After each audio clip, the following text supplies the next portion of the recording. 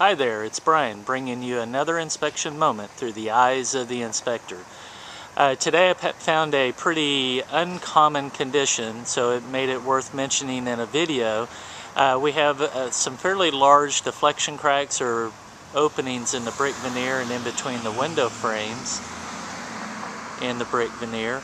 A lot of people would contribute a factor something like this to foundation performance, but in this particular case it's improper installation of the brick or lack of proper support for the brick veneer over this little extended roof line, and that's the reason why we're getting this large opening or separation of the brick veneer in the window frames.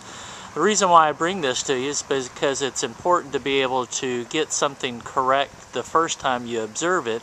That way you do not waste the consumer's time sending them the wrong direction. In this particular case, we would not recommend an engineer. We would recommend a specialist for the brick veneer to be repaired and properly supported.